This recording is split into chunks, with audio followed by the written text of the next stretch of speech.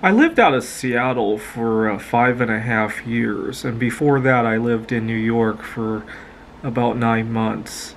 And right now, I'm in the Rocky Mountains, where I hope to live as long as I can until we have to go back to the office. And even when we do, I might look for other opportunities here in the Rockies. There's something I like about the Rockies.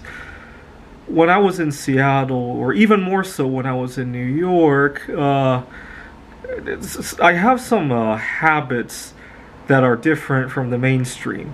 I have dietary restrictions, and I think a lot of people actually do.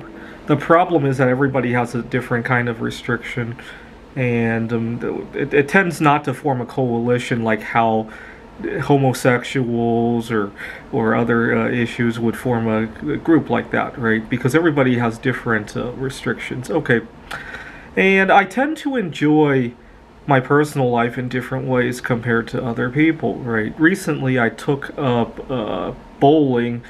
Before that, I used to love to go to a vantage point in central Washington to go stargazing, and I prefer to do those things alone.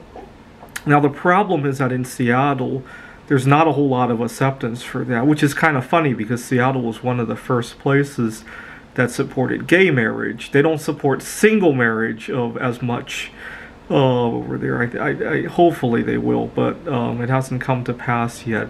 I think Montana supports it a whole lot better.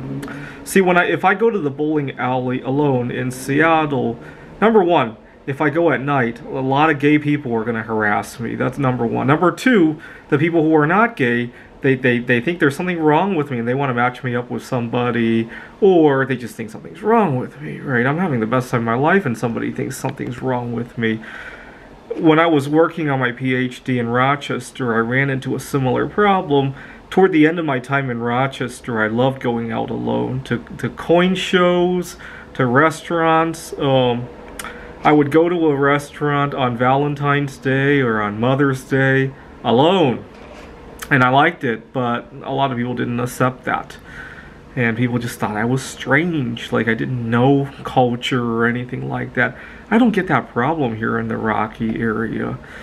And then there's the issue of what I like to do when I go on vacation. Most of my coworkers, especially in the field that I work in, I don't know why, they love to go to really noisy places for a spring break vacation. I think some of my coworkers went to Las Vegas, New Orleans. I think many years ago I had a coworker who went to Times Square for New Year's Day. Definitely not my form of a vacation, which is fine. I'm glad they're happy about that. I want them to feel happy about my vacation too and not laugh about it. That I like to go to Computer Olympiad conferences, that I like to go to backgammon tournaments. I prefer we keep that separate from our working lives and not laugh about that, right?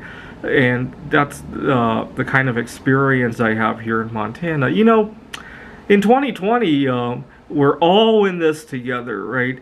But at some point, when we make personal decisions that don't affect anybody else, right? Obviously, that I'm not talking about going on vacation this year and spreading your germs everywhere. But during the more peaceful times, what we do on vacation, who we like to date, even if it's going out by ourselves, let's try not to be in it together on that. Let's just be happy for each other instead.